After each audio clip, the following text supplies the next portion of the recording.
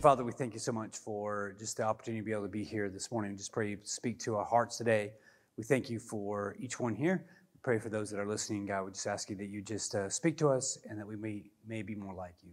In Jesus' name, amen. So we've been on a journey together of how to reconnect. I feel like this is, we've talked the last few weeks about that, about reconnecting. And so I want to give a story about really when I think of reconnecting or getting back with really just getting connected with God and with each other. So I had a computer. Many of you have had those before. And one day I was using it and it just stopped connecting to the internet. And so just like you, I was confused. You know, when something like that happens, it's confusing. So I'm trying to think through all the little steps that I know to do.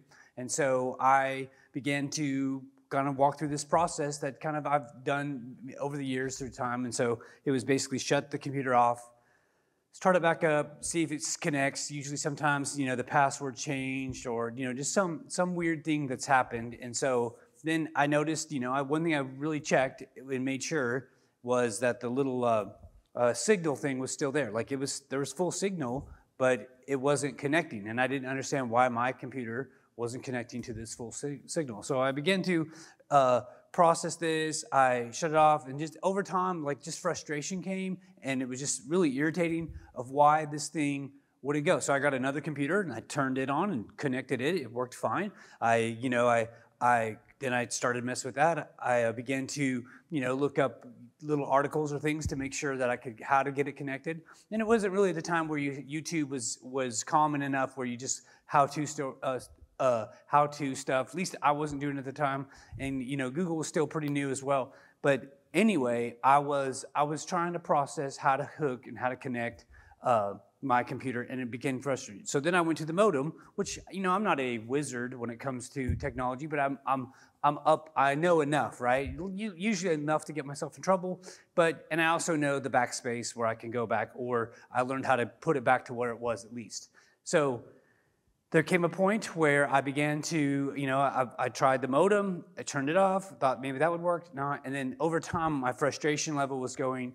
It began to, you know, just really feel irritated. My wife was unhappy because I was unhappy, and then I began to think through what is going to cost for a new computer. It was a newer computer. It should be working. Why isn't it working? Then I'm going to have to talk to somebody about getting a new computer, and all this, you know, drama started creating over not being connected. And so I finally come to a solution. Again, I can't remember how I came to the solution, but I do remember coming to the solution. And what had happened is this particular model of computer had a switch on the front of the computer. And I must have bumped the switch, like I clicked the switch, and it shut off the connection to the internet. Now, I don't know why or who designed it. Usually that switch is a software inside it, so I don't know where or why it had a switch on the outside, but it had a switch, and that switch clicked off, and when it clicked off, even though the signal was strong, that particular computer would not connect to it. And, you know, when I think of Reconnect, I think, again, what we've talked about a few weeks ago, we talked about what causes us to disconnect. And I just think of that switch. You know, something happens and we switch off. Now, maybe we don't even know we switched off. We still go through the motions. We still try to get connected, but we're really not connected because a few things may have happened. And that could have been a hurt. Someone hurt you, and you just like, you know what? You emotionally just clicked off. You just thought, you know what? I'm not gonna walk down this road anymore. Some plans have changed, or something changed where they said one thing and then other things kind of took place, and so you just kind of like emotionally shut off there. And so that's one reason why we disconnect from God and from others. This really hurts. Another reason why is because we're tired. You know, it's just it's a weary season, and depending on where your kids are in age and where your life is, you know, in particular, all the drama. And I really think because we're so connected to the internet and connected to social medias and all that it draws us into just entertainment society that we just are always drawn, and it just wears us out. I think it's wearing us out more than we want to admit. But what happens is we switch the switch, and we become disconnected because we're so connected to everything. We can be connected to nothing, right? And so that's another reason why we tend to disconnect. I think another reason why is maybe we switch is maybe we started to move down this process of reconnection and are hurt or afraid people will know who you are. People will know the real you, the other side of you, the shadow you, if you will. Like they begin to see who you are. And there's a fear that comes, to be really known and loved is really our desire, to be loved for who you are and not for what you do or don't do. Like, that's real. And as we walk through that, like that because we're afraid, because when you begin to get known, then people begin to know you. There's just a fear in that. And so I think that's one reason why the switch gets pushed and we disconnect. Again, we talked about being overwhelmed. And I think, again, it just goes with tiredness and even afraid, kind of a combination of all that. It's just an overwhelming feeling that, I don't know what to do, so I'm just going to disconnect from everything. And that really suffers? We suffer from that. The signal was strong, the signal was going, but my computer was the one suffering. Eventually, I was suffering because my computer wasn't working. But because of that disconnect, there was some struggle there.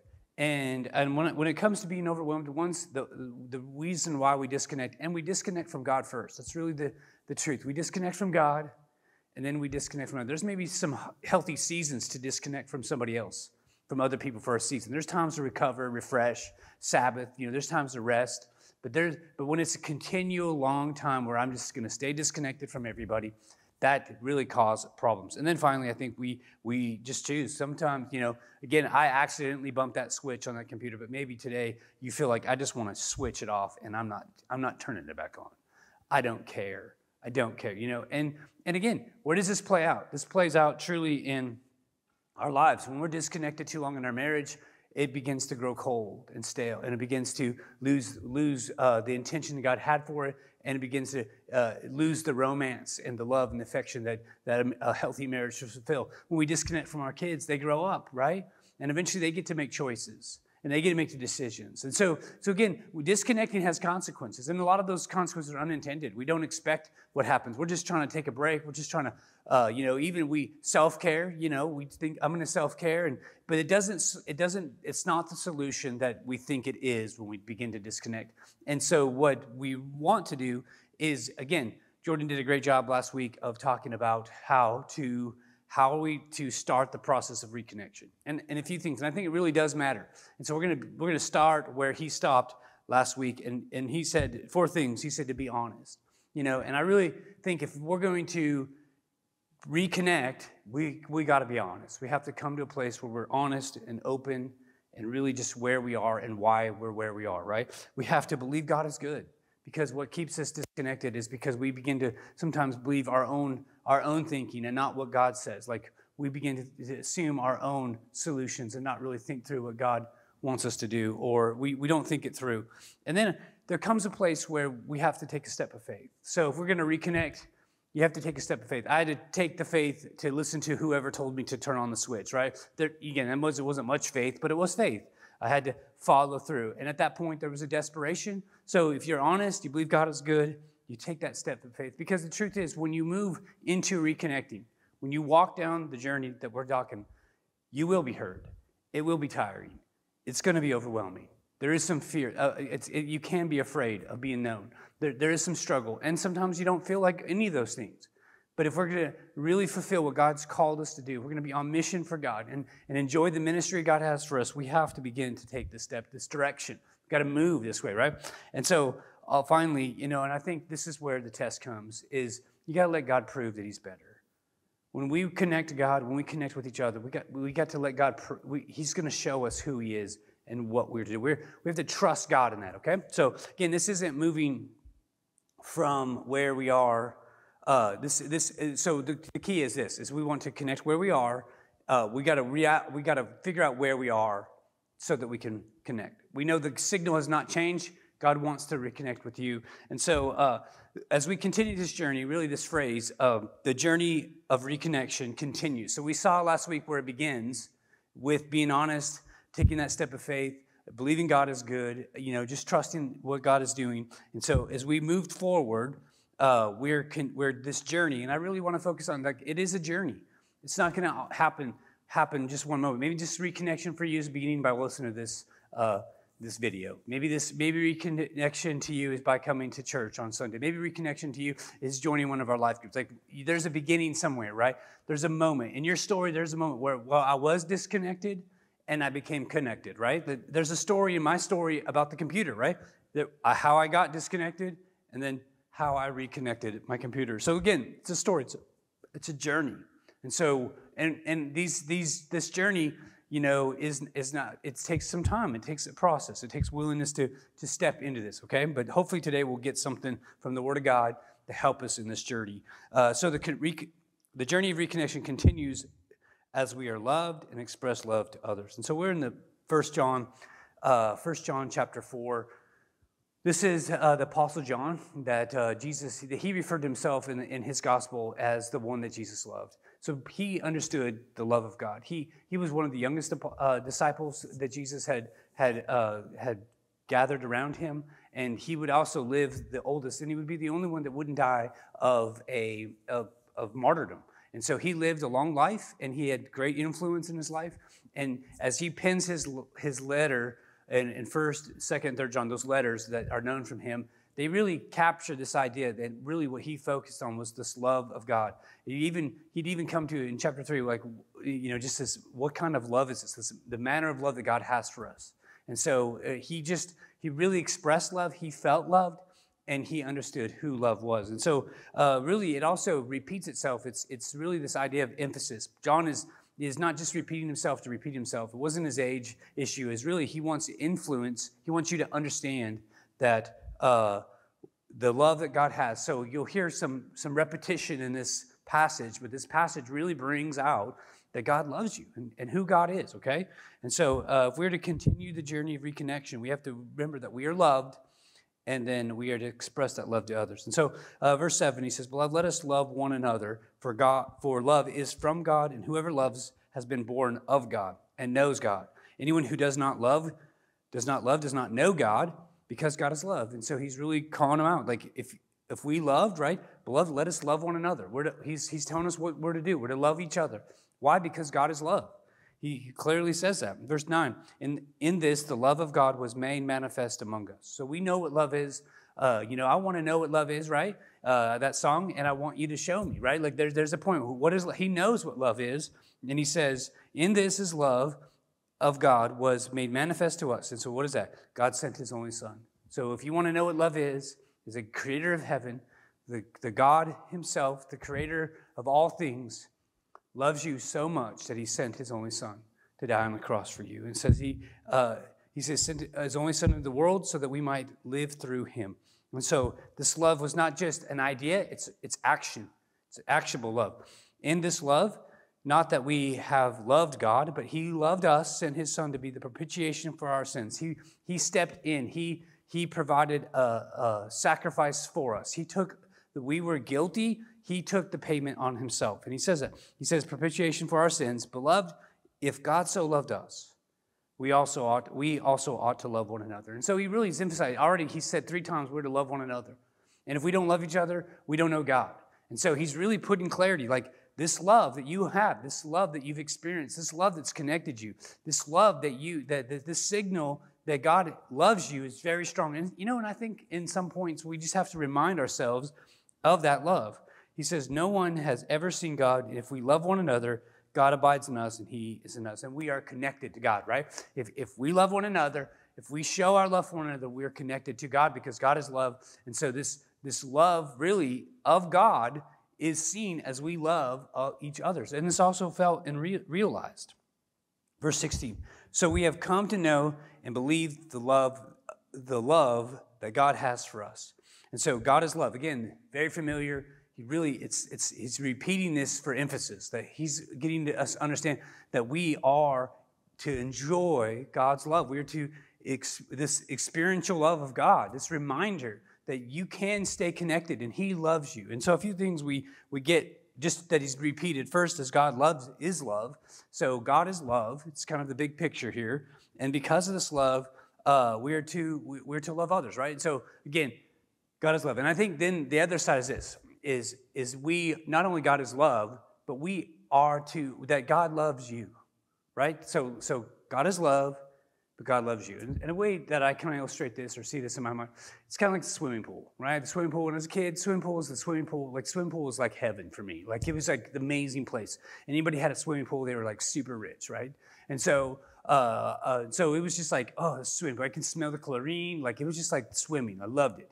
And so I think of when we got to go to the swimming pool, it's kind of the picture here is we got to experience. When we were in the pool, we just experienced the greatness of the pool, right?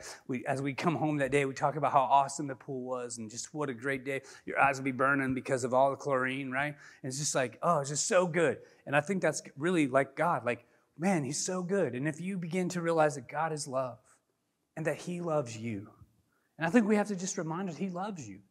You don't have to be more than you. You don't have to work harder to be loved. You don't have to earn this love. There's nothing. He loves you, period. He doesn't love you at your best. He loves you where you're at. He's not waiting for you to be lovable for him to love you. Like he loves you. God loves you. And how do we know that? He took the cross. He sent his son to die on the cross for you. He went to great lengths, and he's also sent messengers and people in your life to show you that his love, and God has loved you and loves you. And I just think in this season where we're disconnected, just need to remind ourselves, God loves me. God loves me, that Jesus loves me, that he loves me. And so one thing I always say to my kids when they were little, I would always say, who loves you the most? And they tell me, Dad loves me. Dad loves me, right? I'd make them say it, Dad loves you. I was like, who loves you most? Daddy loves me. And I know Mom was up there, but Dad's number one, right? Because I'm talking to him, and I'm the one working with him right here in this moment. So I said, God, our Dad loves you. And I'd be like, who loves you more than Dad? And they would say to me, Jesus. And I was like, how do you know that? Because he died on the cross for me. Because I want them to remember that God loves them. And God loved them so much that he gave so much for them, right? And so again, we're reminded. Then not only as we are in the pool, the best thing that you can do is get people in the pool with you. When your friend got to go with you to the pool, when your mom said, yeah, why don't you invite a friend to the pool? Like that was like heaven. When the cousins got to come and we went to the pool, double, right? Like, because now we could go enjoy the pool together and just, it was just such a great experience. And I really see that in this idea. He's saying God is love, and whoever abides in the love abides in God, and God abides in him. You're connected. And that's where our heart is to be connected with God. By this, the love is perfected with us, so that we may have confidence in the day of judgment, because he is also, so also are we in the world. Verse 9, there's no fear. So now he begins to, what keeps us from that? From being loved is being afraid to be known, being afraid to love. God doesn't waiting for anything. He loves you. And so he goes on, he says, there is no fear in love, but perfect love casts us out from fear. That's what's caused us to disconnect. Is because we've been hurt, we're tired, we're overwhelmed, we just don't want to be connected.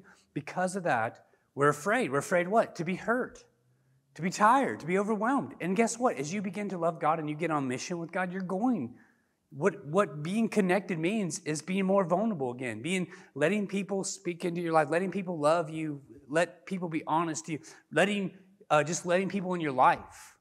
And so that's not easy. And what I'm telling you is you get connected, guess what's going to happen? You're going to get hurt. You're going to get hurt. And the part of you is going to want to switch it off and be like, nope, that's why I didn't want to get connected in the first place. Because it is emotional. It is personal. It does hurt. It is real. And so he goes on, he says, so there is no fear. So again, what makes me not be afraid is that I know I'm loved by God. So what keeps me not from loving other people? Because listen, loving other people is very difficult. It's not something that's easy or natural. The way I love people is because God loves me and reminds me that he loves me. He says, but perfect love casts out fear. For fear has to do with punishment. And whoever fears has not been perfected in love. We love because he first loved us. So the fact that I can have confidence and I can get connected with God first, enjoy the vastness of his love, enjoy his love and just know that he loves me, but then also to be on mission with him and say, you know what, because he loves me, because I'm loved, I want others to know this love. I'm going to love my brother. I'm going to love my enemy. I'm going to love those that are unlovable. I'm going to step into this space where it's not easy or comfortable. Why? Because he first loved me.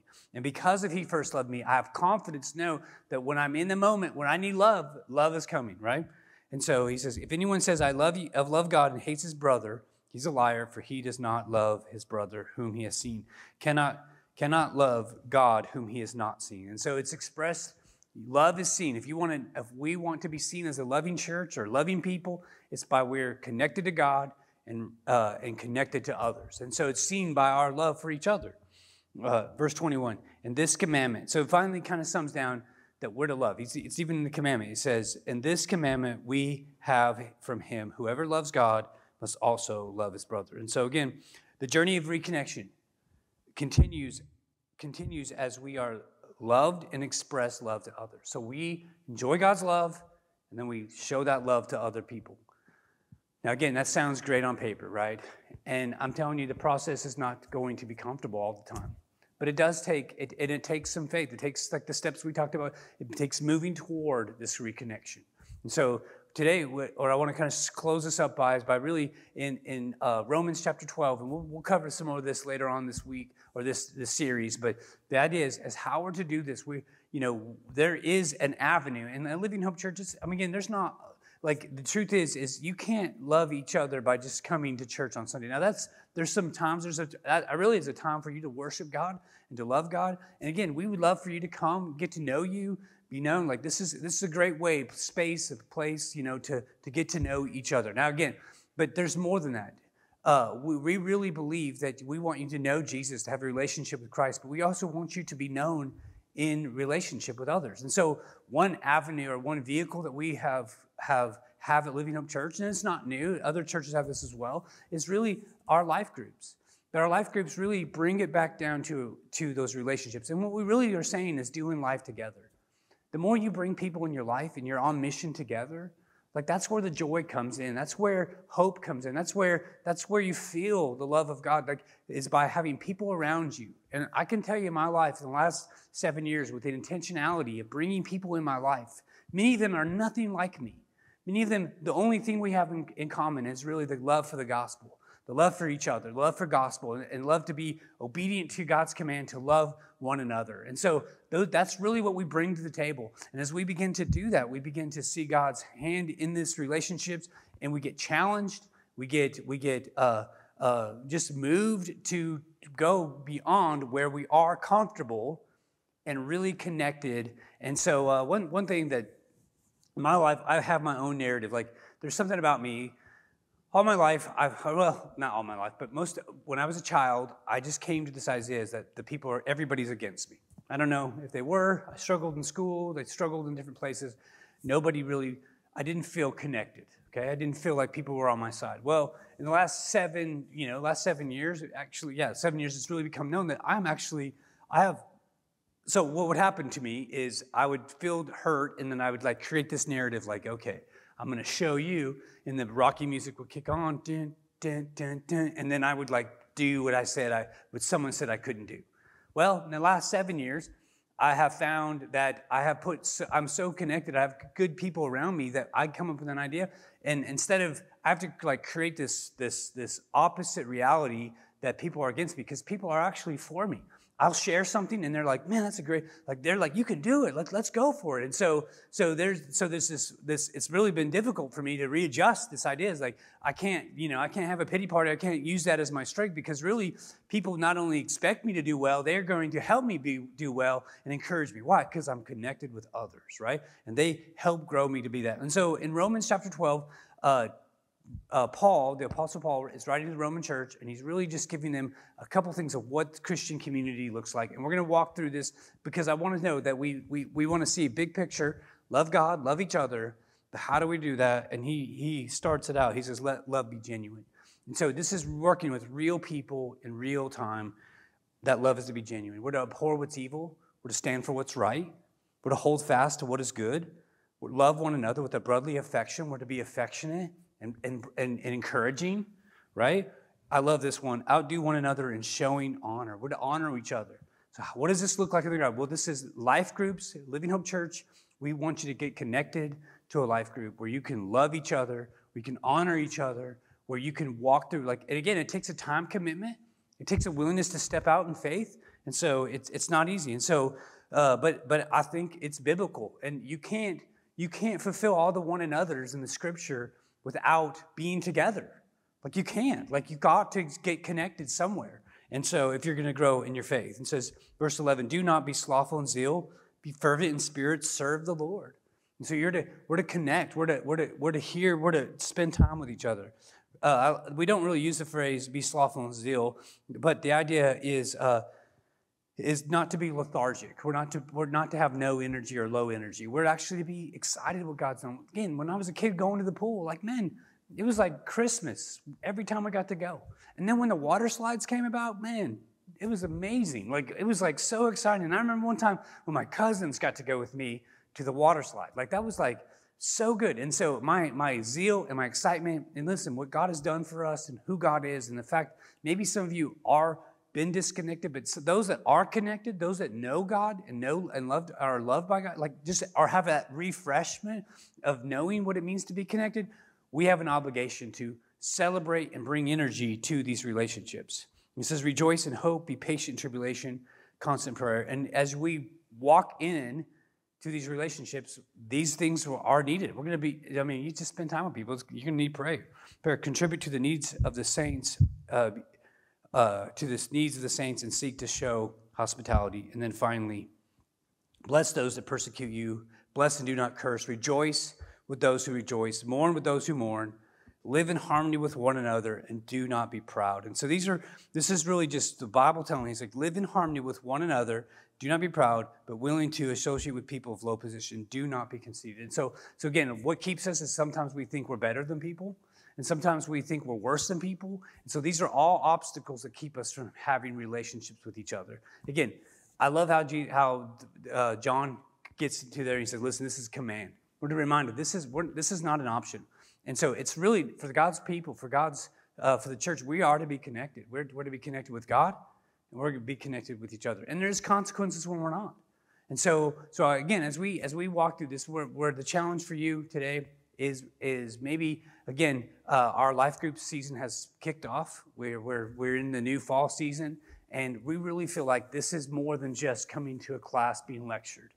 This is where real people that are striving to walk with God, that are wanting to know what God's doing in their life, they're coming together and they're learning with. Again, and you can be at all different levels. Like no one's, we have a few different times, and again, if there's not a time that works, just let us know. Like, let us know what we can do, because we want to walk with you. Again, if it doesn't work out where you come to a life group, we just want to get connected in that process. Another way to do that is we have an information meeting on October 16th. That information is going to get you some other avenues and some opportunities where you can get connected, not just beyond just doing life together. Doing life together is that, but there's also serving opportunities and some places where we can get connected back, not only to God, but also connected to each other, and as we serve one another, as we obey the Scriptures. So again, all this said, listen, I just want to remind you today, wherever you are, wherever you feel, maybe today you're just like, you know what, I've been disconnected, and if I start walking down this road, Pastor, it's going to happen again. I'm going to get hurt. I'm going to be overwhelmed.